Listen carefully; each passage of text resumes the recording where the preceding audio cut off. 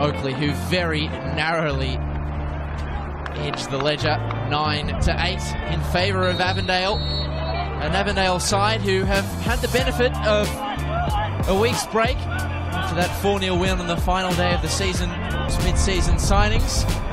Daniel Edwards has got a tough task against former Avenger Stefan Valentini.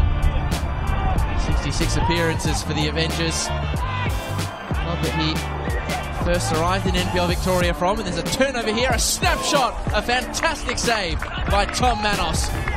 And so far so good from Chris Taylor's side. Will be Joe Guest. The corner into the wind is over everyone at the back post, struck by Valentini though. This season in a very different way to last year. Ott has turned beautifully. He's got Cuba in support. It'll come and set across to Courtney Perkins. Back on the ball here. Avondale's number 80. Just to pick the gap for Trycheski. Ott across well for Kerr. This is promising stuff. It's Kerr. Flashes a curler past the face. Options right and left. On the right was Trycheski, who pokes it back to his midfield partner.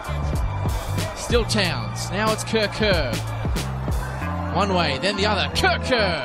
Valentini isolated with Aiden Bryce. And leading the Avondale defender on a merry dance. Every week, especially in Jordan Hall's case, he had to really bide his time late in the wings at Melbourne City. So they'd be quite fresh going into this period. So deflection broke the way of Alex Salmon. And now Guest is on the march. It's Joe Guest! It is excellent! That is how you break the deadlock in a semi-final. Towards goal with some serious menace. Joe Guest at half-time is Avondale's menace again. It is advantage Oakleigh after extra time. Cannons did come away with the win. This is a lovely run from Daniel Edwards. The swift response would be well desired, and it might sit here for Cuba. And Courtney Perkins perhaps over-egged the pudding there, trying to cut it square for Sion Cuba. I dare say, Nick, that even if he was caught short by the faint touch that Nick Feely got on the cross, JCP should have gone for glory there. I was waiting for him to have the shot. I mean, it seems like he went the sort of the unselfish route and try and put on a platter for Cuba. Oh, beautiful touch from Salmon, who is around Reed with ease. It's Alex Salmon, a great save, but it is instant impact from Kingsley Sinclair. The Cannons with 1 foot in the big dance. No one is snoring here in Parkfield. It's been a great semi-final. Oakleigh in the lead. Avondale looking to answer back. Cuba! Who will it be, though? It is going to be Alex Salmon! It was a firm strike. Matched well by Tom Manos. Kubalay to the byline, skipping around to challenge, but Ute Towns. Now Sinclair. Back to Salmon. Shooting angle not really on, but the crossing angle is. It's poured away by Manos to the top of the box. And down goes Brody Boyce.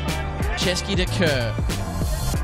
Just delicately passed it to El Hayek, but it's at 6s and 7s with Kerr. Valentini. Still Stefan Valentini, and it's turned in by Salmon. And surely now, the Cannons are off to the big dance. And it is Alex Salmon, a man on fire. Diaz, has he stayed onside? He has stayed onside. Liston Diaz drops it across, and Zinni should have scored. Jacob Trapp sends the ball into the air again against the 10-men Avondale, who cannot put up any more of a fight. Oakleigh Cannons are back in the big dance.